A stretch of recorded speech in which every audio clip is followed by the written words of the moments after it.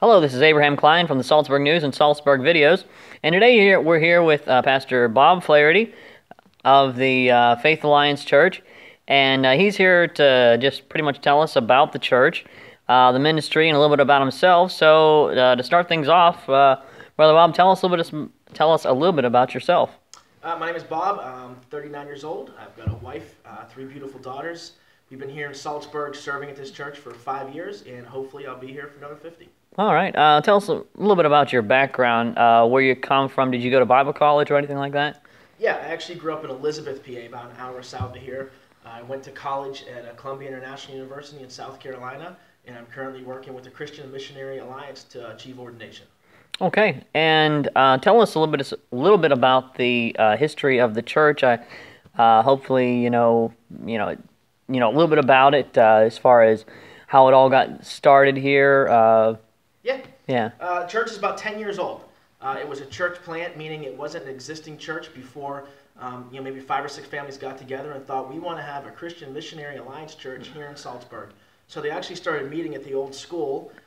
They were able to get their hands on this piece of property at a really good price. And man, they dug deep and they pitched in. And I don't know if they paid cash in the first year, but we own this building outright, which is crazy for the amount of people that was started with. But we are fortunate, we are blessed to have this facility. We're 10 years into it now. We're having way more fun than we ever thought we'd have, or we should be allowed to have. We do a lot of exciting outreach ministry where, if you're in Saltsburg, you know us from Canal Days. You've got our hot pretzels or our Steelers magnets. You got hot chocolate from us at Light Up Night. You probably brought your kids to the 10,000 egg Easter egg hunt. Or you've been back in the fellowship hall on trick-or-treating night for the life-size maze. Or maybe you stopped by for one of the movie nights throughout the year. But we like to spend as much time as we can with the people of the town. Okay, and so you were mentioning a little bit about some of the ministries. Have those sort of been added on as you've been here? Have they always been going on with the church, or how has that sort of gone on? The outreach ministries I just described, yeah, we started those 5 years ago when I got here. Okay. At that point, we kind of made a drastic shift towards being outward focused in the community. I don't think communities should support churches. I think churches support communities. Okay. And how has it sort of changed since you've sort of taken over? I know I'm not trying to make you sound like a tyrant or anything, but like since... You're the only one that makes me not sound like a tyrant. Right. How has it changed since I've taken over? Since I got the job to come work here, we have seen some shift, but every church shifts with the flavor of the pastor. At the time, it was a more of a traditional feel, and now we are arguably the most contemporary church in the area with, full band and lights and things like that.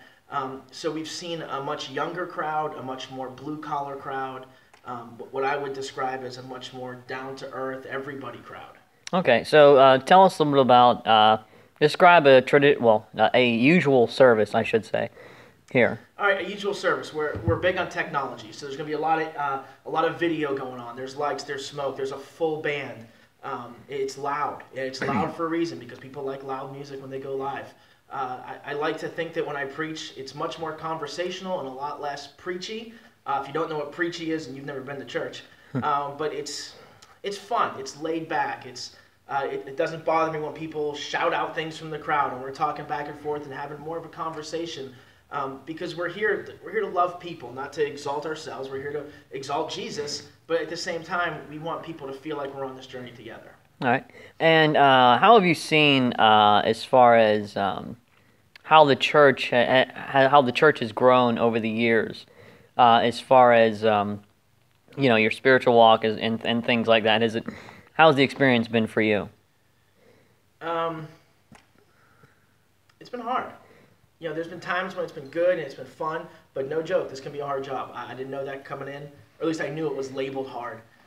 But yeah, you learn a lot more when you have to teach it, and there's ups and downs. There's exciting things. Like when we had a baptism service, we baptized 16 people, and one family was 3 generations, and one guy baptized 3 or 4 of his kids. But there have been tragedies. There have been young people who died. There have been way too many funerals. There have been people who were excited about church and then walked away, and we haven't seen them in a couple of years. Okay, and do you have any future plans for the church? Ministry growth, missionary projects, things like that? Anything, I guess, up in the noggin or maybe even in future plans? That's a dangerous question. Yeah. Yes, always. There's always stuff going on. Jesus said, go and make disciples. So as long as there are people locally who aren't disciples of Jesus, that's our job. So do we want to grow? Absolutely. There's lots of people, but we want to grow the people who are here too. It's not all about the people in the building. It's not all about the people outside of the building. But we're trying to find that balance of growing healthy disciples who love God and love others, and at the same time reaching out to those who don't know Him. All right. And anybody that would be interested in possibly attending a service or getting involved with the ministry, anything like that associated with the Faith Alliance Church, what's the best way that they can get in contact or, have you? You can go to our website, www.faith-alliance.com, or show up any Sunday morning at 10:30 for a service. All right. This has been Abraham Klein with the Saltsburg News and Saltsburg Videos with Brother Bob Flaherty. And thank you for watching. Once you've watched, please subscribe if you haven't. And if you have, even if you haven't, make sure that you share this video with everybody that you know. And thank you. Have a wonderful day.